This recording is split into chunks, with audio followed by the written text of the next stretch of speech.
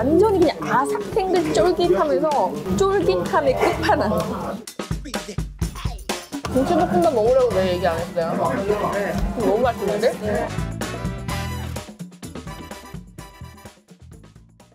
안녕하세요, 찐인들. 마리아주예요. 봄비가 주룩주룩 내리는 걸 보니 이제 봄이 온 게 느껴지는데요. 이번 한 주도 다들 너무 고생 많으셨고 수고 많으셨어요. 그래서 오늘도 준비했습니다. 이곳은 제가 평소에 일이 늦게 끝날 때쯤 종종 혼자 가서 밥도 먹고 술도 한잔하고 오는 그런 곳인데요. 사실 아지트 같은 곳이라 소개하기가 좀 조심스러웠어요. 한적한 동네에 테이블 4개를 운영하는 아주 작은 규모의 업장인데요. 소개할게요. 고소한 소막창이 맛있는 보강동 소소막창이에요. 여러분들 소막창과 돼지막창 차이점 아시나요? 소막창은 소의 4번째 위인데 넓게 퍼져 있는 모양이고 돼지막창은 창자의 마지막 부위라고 하는데 모양이 동글동글하게 생겼어요. 저는 특히 쫄깃 아삭하고 고소한 소막창을 좋아하는데요. 제가 서울에서 가장 좋아하는 소막창집이 딱 2군데 있는데 그중 한 곳이에요. 보강동 소소막창의 영업시간도 알려드릴게요. 현재 기준 4시부터 11시까지 운영 중이고 휴무는 따로 없어요.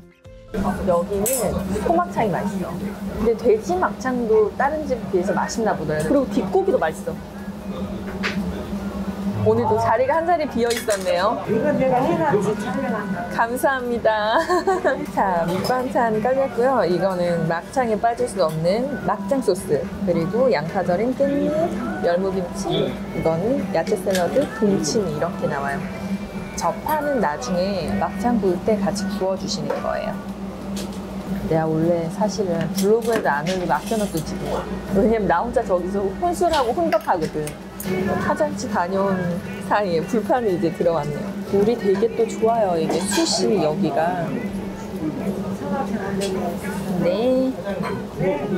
이건 미리 한번 구워놓나 봐요? 네, 구워. 어디다가요? 약기에다. 야끼바에다가. 아, 네. 야끼바라고 하면 그 횟집에서 왜 생선 굽는 거 알지? 고등어 굽는 거. 맞아.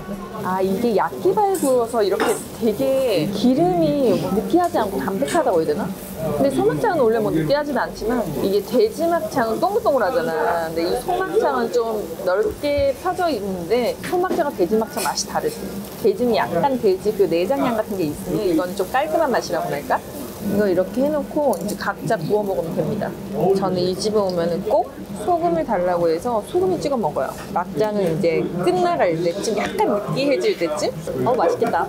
언니는 이렇게 얇은 게 좋아? 이렇게 뚱뚱한 게 좋아? 난 뚱뚱한 거. 어머. 노릇노릇해. 이거 진짜 맛있지 않아? 진짜 고소하지? 네, 이렇게 약간 얇은 부분이 있고 이렇게 두꺼운 부분인데 저는 이 두꺼운 부분이 약간 콜라겐처럼 느껴져서 더 맛있더라고요. 식감도 좋고. 이 쫄깃함을 어떻게 표현하냐면 쫄깃쫄깃 탱글탱글한데 왜 그 편집에 파는 족발, 편육 이런 그 꽃배기 한 4배. 그리고 얘네들은 좀 적당히 익혀야 더 부드러워요, 식감이. 너무 덜 익히면 좀 질긴 느낌이 있을 수 있는데 근데 언니 이 쫄깃쫄깃한 맛 좋아하는데 왜 두꺼운 거를 안 좋아하지? 난 다른 게 좋은데? 그럼 부드럽잖아. 언니가 안 먹어봐서 그런 거 아니야? 빨리 미끌 씹혀라. 미끄럼 씹힌다고? 언니 안 먹어봤는데? 일단 그거 먹고 이걸 딱 먹어봐. 물컹 1도 있으면 얘기를 해.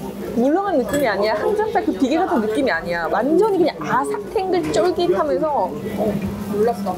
여기가 이제 항정살처럼 기름이라고 생각했나 보다. 이 가운데 부위를. 전혀 아니에요. 식감을 쫄깃함의 끝판왕. 이번에는 막장 소스. 경상도에서는 순대에 이렇게 막장 소스 찍어 먹잖아.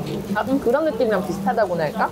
그리고 사장님이 항상 추천하는 조합이 깻잎을 이렇게 해서 뭘 하라고 하는데 그냥 싸서 먹는 건가? 뭘 같이 하라 하는데 기억이 잘 안 나네. 일단 싸서 먹어볼게. 깻잎이 맛있네. 근데 따로 먹는 게 더 좋아. 이 막창의 고소함이 묻혀져. 김치볶음밥이랑 싸 먹으면 너무 맛있겠다. 부산곱창처럼. 딱 그 맛이다. 부산곱창.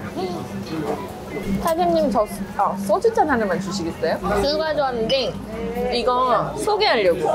소개만 하고 끝낼 거예요. 마트에 이런 술이 있더라고요. 신술인데 맛이 다 다르대요. 한번 먹어볼게요. 얘는 스파클링이래. 7도. 스파클링이 살짝 있네. 예쁘다. 짠.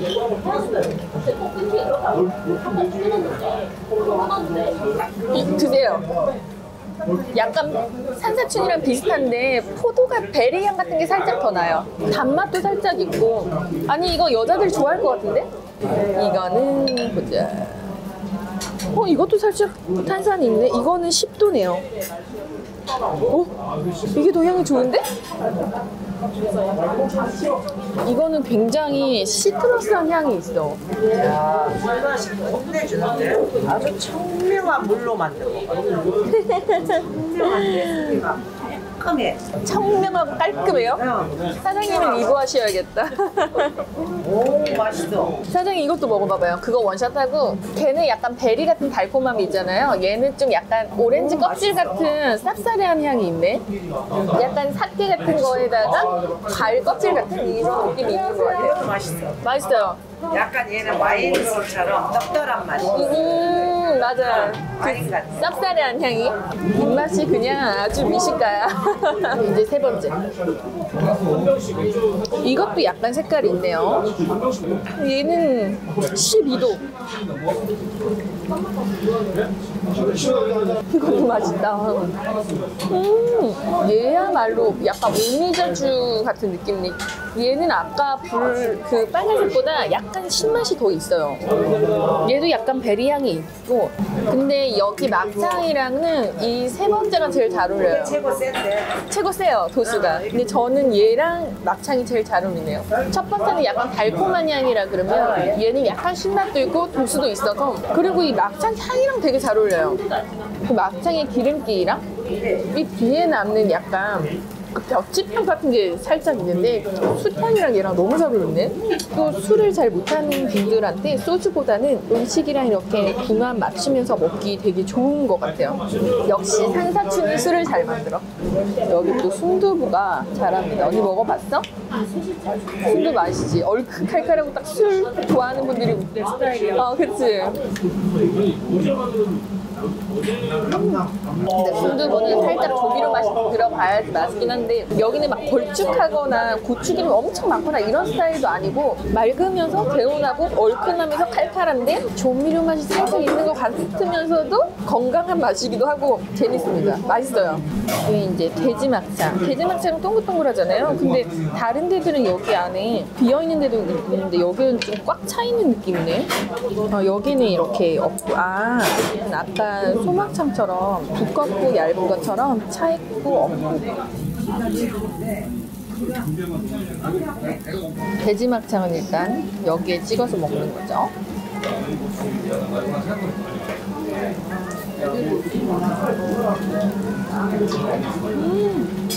돼지에 무슨 비법이 있네. 돼지 향은 있는데 잡내는 없어. 근데 확실히 돼지는 소금이 아니라 이 막창이랑 다릅니다. 오히려 돼지 막창이 안에 약간 쫄깃이 아니라 약간 물컹물컹한 느낌이 드네요. 막창은 그 되게 쫄깃탱글 바삭 이런 느낌이었으면 돼지는 안에 들어있는 게 물컹한 콜라겐 같은 느낌이 드네요. 일단 보글보글 끓이면 그냥 국물 먹다가 밥 좀 말아 먹어도 돼. 원래 여기에 딱 밥 말아가지고 순두부 술국 먹으면 딱 짱인데 오늘은 이제 이 김치볶음밥이 있어가지고 내가 한번 봐주겠어. 프라이팬 진짜 잘 볶았다. 일본 김치찌개가 맛있는데? 불맛이 나네. 아니 막창은 불에 이제 구우니까 불향이 되게 좋았는데 얘는 프라이팬에 팬프라이를 했는데도 웍을 잘 쓰셨네. 이번에는 깻잎에 이렇게 김치볶음밥 쌌어요. 깻잎이 일반 간장 그 향이 강하고 진하고 짠 게 아니라 많이 짜지 않고 약간 초간장 향이 있어서 김치볶음밥 싸먹으면 되게 느끼함도 적고 잘 어울려요. 제가 좋아하는 모 곱창집에서 양곱창 시키면 이 깻잎을 항상 주거든요. 그 느낌이랑 진짜 비슷해요. 그리고 이 집 김치볶음밥도 진짜 잘해서 처음 먹어봤는데 이 집 김치볶음밥 꼭 시켜야 될 것 같아. 순두부찌개 안 시켜도 김치볶음밥 꼭 시켜야 될 것 같아. 와 대박이다. 김치볶음밥 먹으라고 왜 얘기 안 했어요? 너무 맛있는데? 응? 내가 힘들다.